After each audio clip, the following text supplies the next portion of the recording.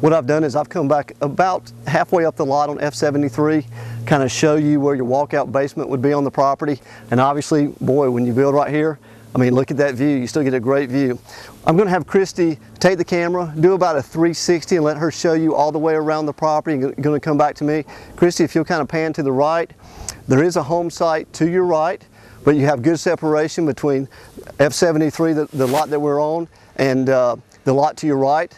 As we go back up, you can kind of see the slope of where my car is parked. And Christy, if you'll hold on just a moment, that house that's up there on top of the hill, if you'll kind of look at that just for a moment, that house is way behind you. So as far as houses, that'll be the only one behind your house.